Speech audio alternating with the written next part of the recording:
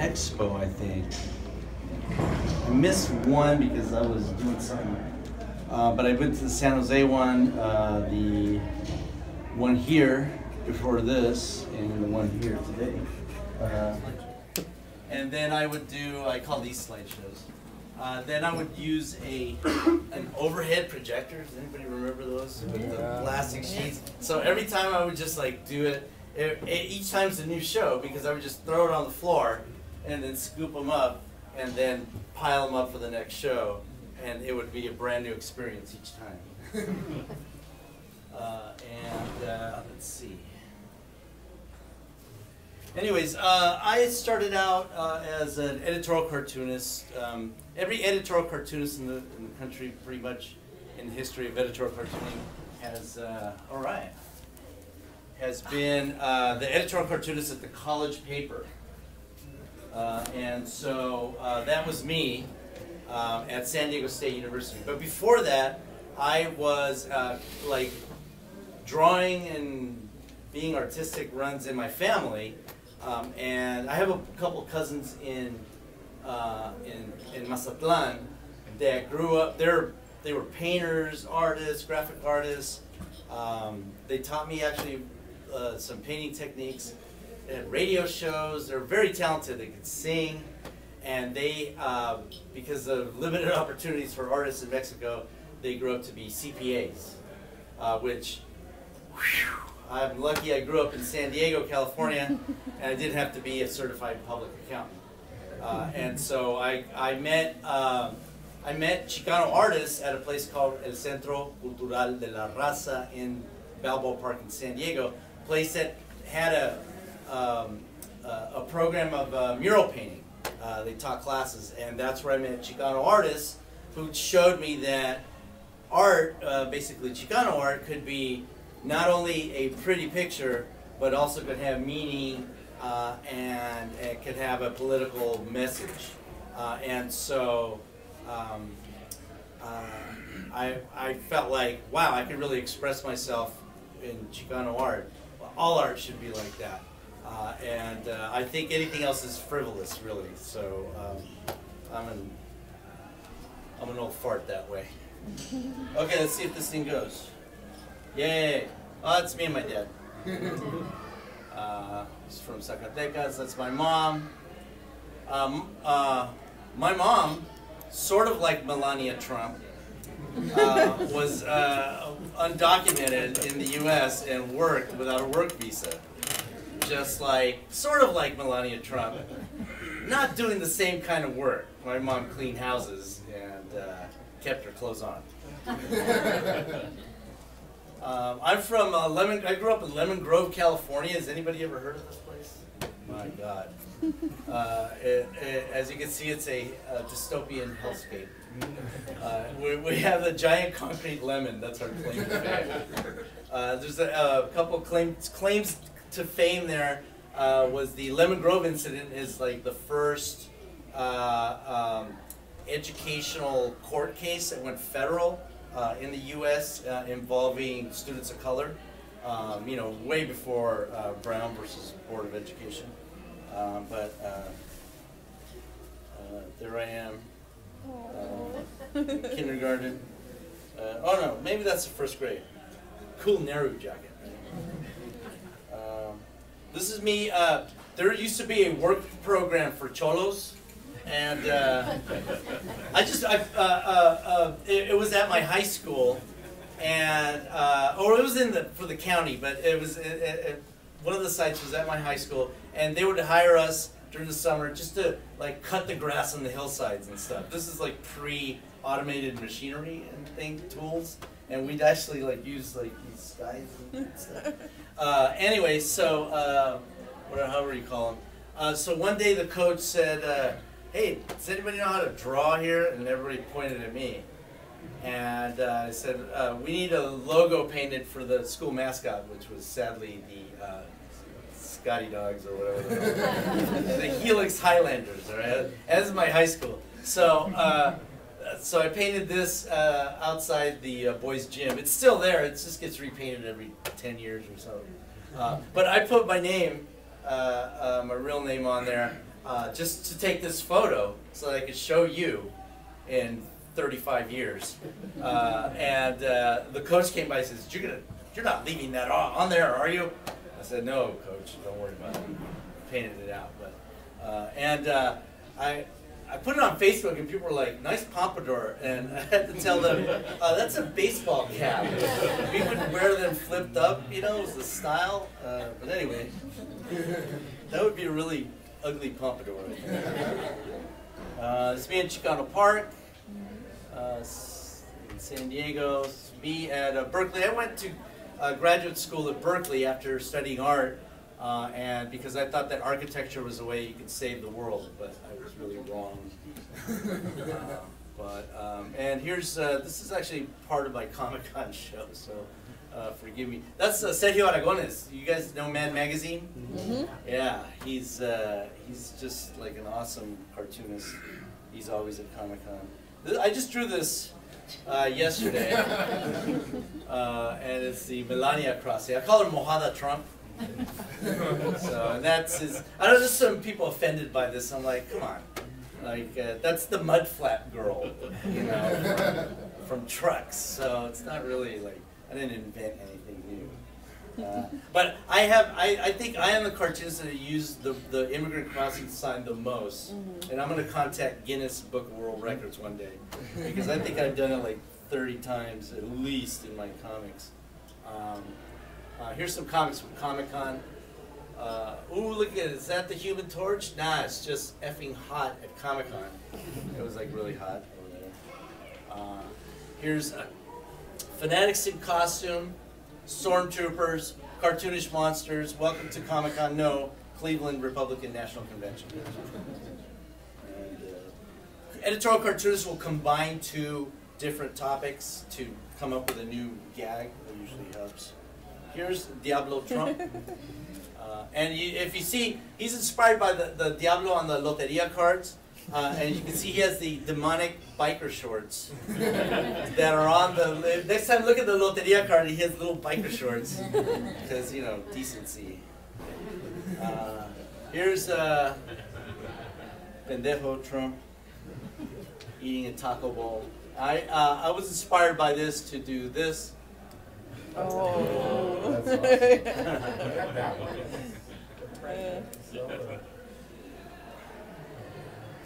SNL, still no Latinos. Trump spoke. Trump has made it very easy this year for me. Just listen, this is the actual quote Melania Trump said. He is not racist or anti-immigrant. He wants to take care of the illegal immigrants so they are not here any longer. Yeah, no kidding.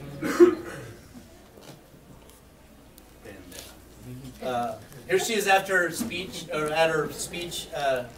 Oscar and 7 years ago.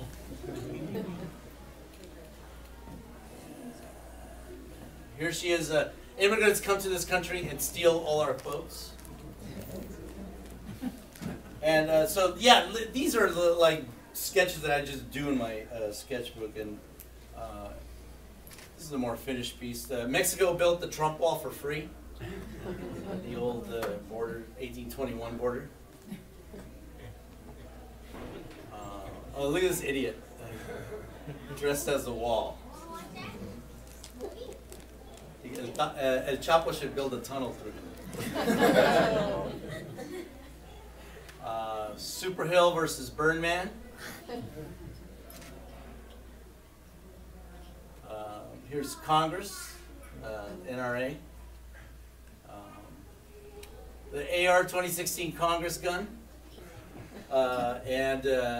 Of course, when you post anything about gun control, there's always a guy that comes on and says, I posted this, and then it says that he has this like clip, the gun clip, extra clips available at the NRA, and then this guy goes on and says, oh my God, you call them clips, they were called magazines. God, you're so ignorant.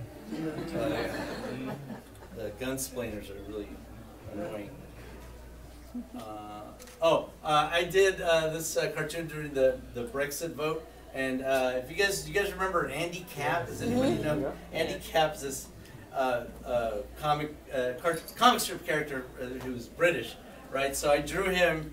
He kicked himself out of the bar, right? So I used him for 3 strips in my comic strip, La Cucaracha, which is a daily strip. It's political, and so I haven't told anybody in public yet, but the owner of Andy Cap, the Mirror newspaper in England, sent me a cease and desist letter. And they were highly offended that I used Andy Cap. And in the strip, I make him like talk smack to the Cucaracha and to Eddie, the other character. And he's all racist, and he's like, blimey, where's, he's so drunk. He think he's in East LA, he thinks he's in London, right?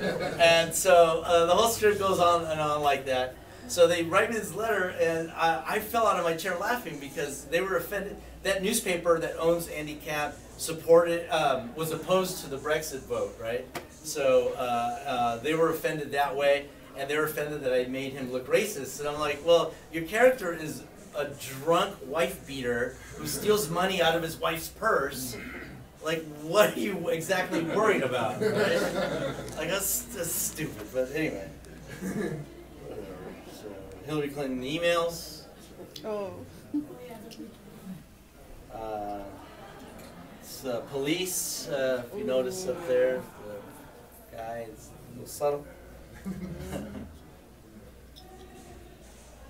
This is the day that the Dallas police got shot, and then that week where it was just like police shootings, it was just a horrible week. So I did it that everybody got shot. This is from that truck attack in Paris, a terrorist attack. Just like 2016 is a really crappy year. I like to do memes like this one. This is all the summer congressional Republican interns, right? When everybody online was like, find the minority. Okay, there's that Asian guy. And then up here there's like, there's a black lady right there, young black woman right up there. And I think that's it. They're probably photoshopped. Yeah, they're photoshopped in. Anyways, here's Arizona Liberty Crossing. I posted this cartoon. Like I said, I've done like 20, 30 cartoons using the immigrant crossing sign. I put this on Facebook, and one of my friends was like, that's a dope cartoon, but why do you have 3 pregnant punk rockers?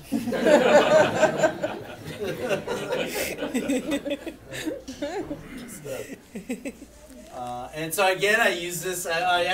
This was a cartoon originally, and then I built an actual border crossing sign, almost to scale, well, to size, real size. It's pretty big. It's like 4 feet across, and use it as my Dia de los Muertos altar.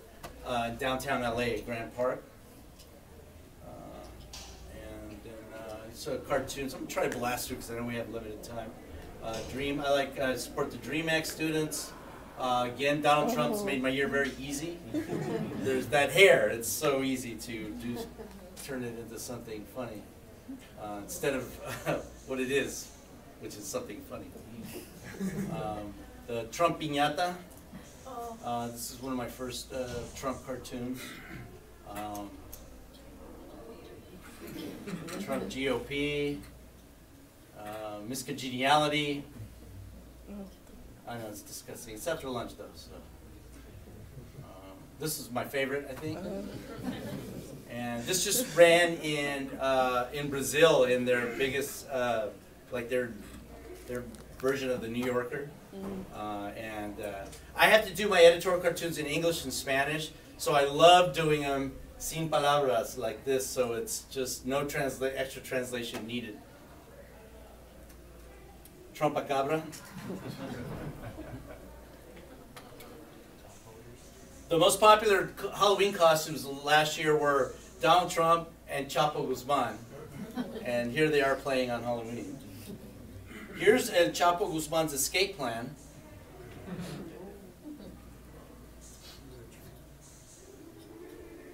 This is Donald Trump's hairdresser, Rogelio. And this is the day the Confederate flag came down. Harriet Tubman being on the $20 bill. The Pope after 1 week in the U.S.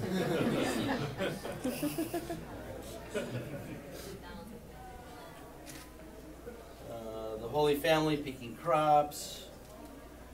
A lot of police brutality, sadly, last year and this year. I did this after a guy got shot in the back, but it was caught on video. And he reached for my gun. This was posted on Facebook, and somebody told me, oh, my cop friend told me, this is racist against cops. I said, what? Are cops like Mr. Fantastic, you know, like rubbery arms? I don't think so. This is an attack of the 14-year-old black girl. This is after that pool party in Texas, McKinney, Texas, near Dallas, where the cop, I have a 12-year-old, and so when you just have to watch the video of the cop digging his knee into the back of a 14-year-old girl in a bikini from a pool party, just to be disgusted by this police brutality. And La Cucaracha is my comic strip. It's been running about 13 years, and I get lots of hate mail. These are most of the hate mail I get from the San Diego Union Tribune, from the home paper, and they're pretty funny. I think there's a group of like senior citizens that write every week and to tell me that I'm satanic, you know, and it's really funny. I'll tell one story. I had an editor who said he contacted one of the letter writers. He goes, I swear, Lalo, they are all writing. It's the same group of people. They all write from the same address. It's a convalescent home, and apparently, like they take a class in writing letters to attack you in the newspaper, right? It's like an activity, like making baskets or pots. All right. So there was one of the older guys. One of the senior citizens was a Latino, and the editor called him to clarify something on the letter, and he was complaining about a strip that I did, a series. I used to do like Ripley's Believe It or Not, but I would call it Ripley's Believe It or Nalgas, right?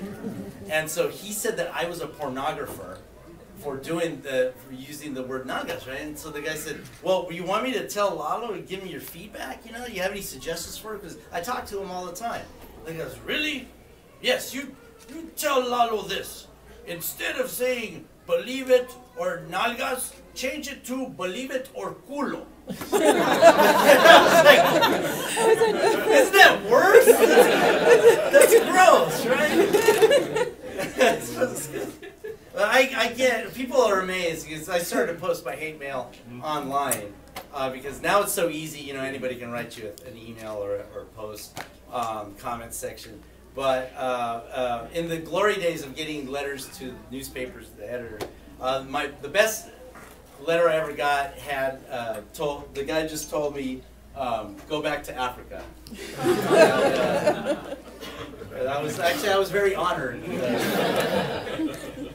So that's how much that guy hated me. But I do paintings, you know, on various themes. He's a modern day borracho, calling Uber.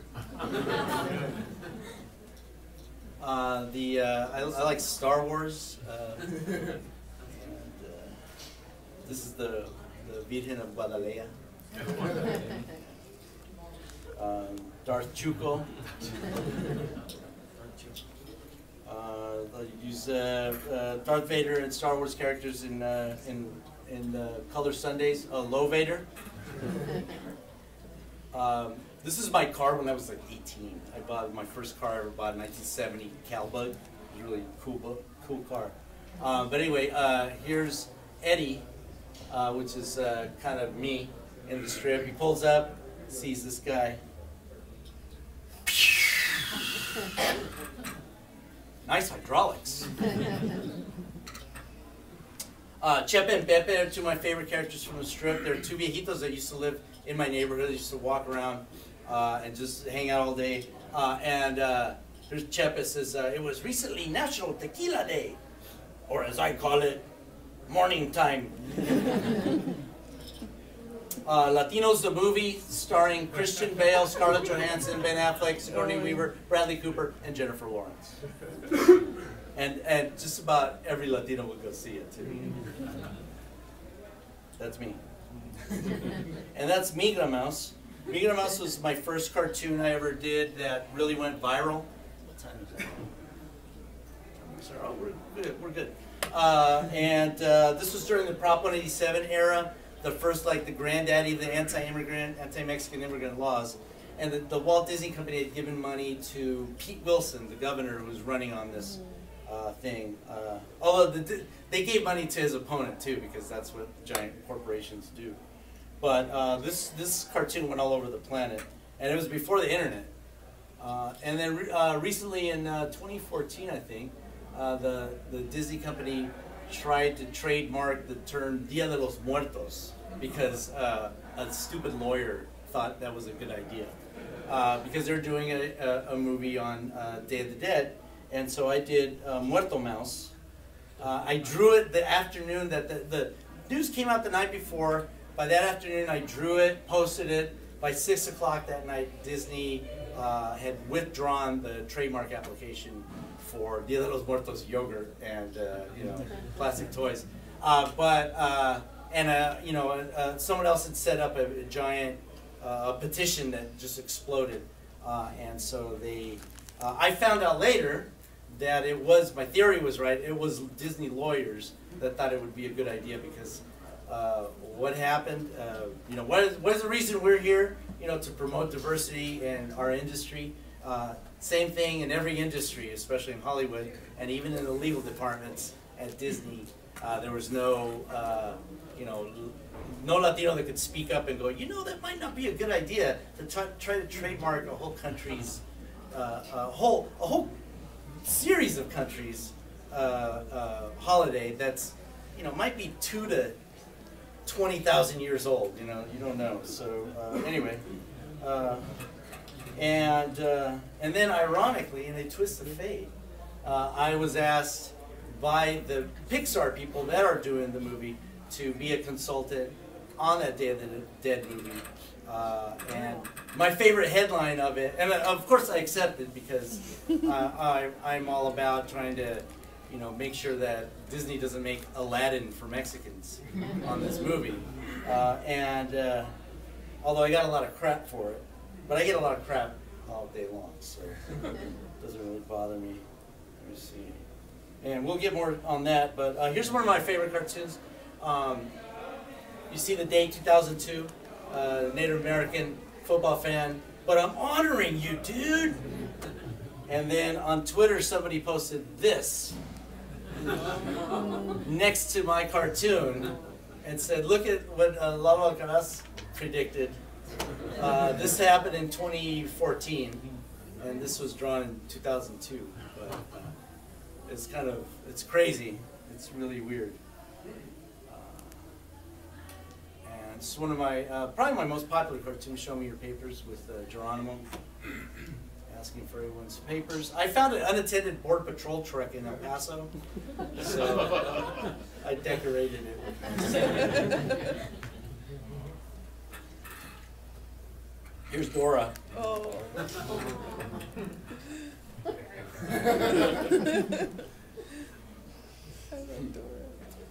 Taco Cart Guy is the most popular character in my strip because everybody loves tacos. He doesn't even say anything, he just stands in front of gags like this. Here he is at the Olympics. And actually right now, if you see my comic strip, you can see it in the LA Times or online, we're doing the Taco Olympics. So it's like various events involving tacos. It's just pretty silly. He'll set up anywhere. He gave a TED Talk.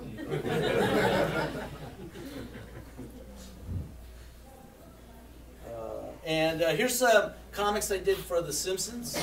I did a story called Bart Speaks Spanish. It's Bongo Comics. And what happens is Bart goes to the park because his mom kicks him out of the house because he won't stop eating junk food. So he goes to the park, finds a Mexican kid's birthday party, and he dives for the piñata, and he gets hit in the head with a piñata stick. He wakes up in the hospital. He can only speak Spanish. So he gets kicked out of Springfield Elementary. He gets sent to East Springfield Elementary, and all kinds of. It ends in a lucha libre fight, of course, of course. In the 2012 elections, I created this character, Mexican Mitt Romney, on Twitter, and it became a very popular parody account. Named one of the top 10 parodies of the political season. He was, because Mitt Romney was so boring, and his father was born in Chihuahua on a rancho, which is Spanish for Mormon polygamous compound. And so he has like 200 abuelitas, right? And so Mexican Mitt Romney's catchphrase was, I am the Juan percent. And he was a very filthy, sexist goat rancher. But it's a very funny account. Don't go read them at Mexican Mitt. Don't go there on Twitter at Mexican Mitt.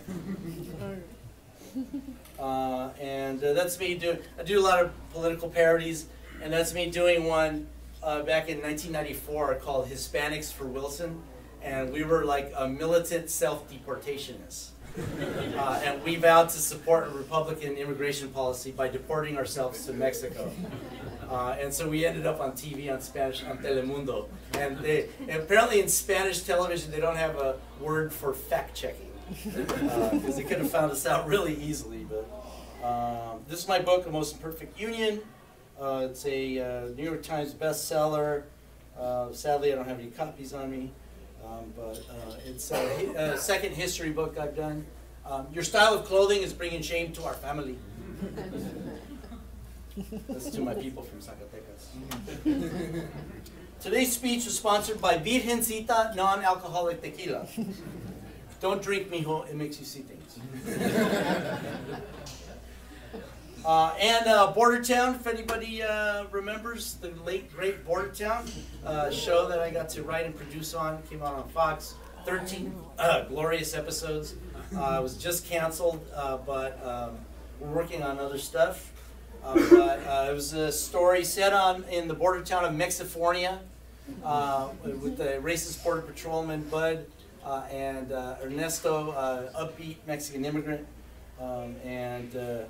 We got to make him from Zacatecas, from the town my dad was from in Zacatecas, and I got to design the, I didn't draw on the show, but I wrote and produced, but I got to design the interior of the Mexican home. So I used every cliche from your abuela's house, you know, the Aztec calendars, 100 crucifixes, 1,000 family photos, plastic covered couches, doilies everywhere, big horse blankets, you know, Last Supper's supposed to be up there. The crowning achievement was my tia used to have a house in San Diego, a Victorian house with lots of rooms, and she had beads as cortinas in every room, any angle or doorway. And one day they're like these dirty beads from the 70s. And she told me, one day, mijo, when I die, this is going to be your inheritance. Thanks. So, but here they are. They made it into Border Town. And I told the animators, I go, isn't that going to be hard animating all the beads every time they go through the door? And they're like, sir, whatever you want, sir. And we'll put it up there. I was like, I like this job. That's Pepito. He's the son. That's Pablo Barracuda. He's supposed to be like Pablo Escobar, but he's more like, what's his name? Danny DeVito. Our show is the first, I think, American primetime TV show with 5 Latino writers on it. There's a bunch of them right there. We're doing a read. That's the show creator. That's Nick Gonzalez. He played Ernesto. The show creator is Mark Henneman. Me and him are working on some new shows right now. That's Nick doing the voices. That's Missy Pyle doing Gert. And this guy from a show I'd never heard of, doing Bud Buchwald, Hank Azaria. From Family Guy is Alex Borstein. She did the mom on our show. And that's me doing all the Mexican parts during the table reading. And Coco is the name of the movie I'm consulting for with Pixar. I can't really talk about it, but it's the story of tiny white people as they enter the land of the dead. Just kidding. But it's the story of a boy, and that's all I can say. And a decades-old mystery is solved, and that's all I can say. But it's going to be really cool, and it's amazing, and Pixar is something else. I fly up to the Bay Area to work there every couple of weeks. So, that's my head to scale. And does anybody have any questions? We have about 4 minutes. Yes, Jim Lujan. I don't know your name, sir, but I don't know how you guessed that. You have a guy that writes you every so often. I think it's Jimmy Johnson. Oh yeah. He writes you these really wonderful hate letters. Yes. I just want you to clear it up right now, publicly for the first time. Is that guy secretly in love with you? He wouldn't be the first. Yeah, and I thought you were going to ask, is he for real? Because I get insulted when people say, you're making that up. But you can't make up stuff that stupid. You would have to be that stupid. This guy, Jimmy Johnson, my haters are my best readers. They read me every day. And they write, there's a guy on the Syndicate website that writes 5 paragraphs every time one of my strips have 50 words in them at most. This guy writes 10 words to each word, and oh my God, it's just crazy. But Jimmy Johnson sends me reads a strip, sends me a hate email, but he never gets past the subject line. He writes in like, "You are stupid, you suck, you cockroach, blah blah blah, Trump forever, blah blah."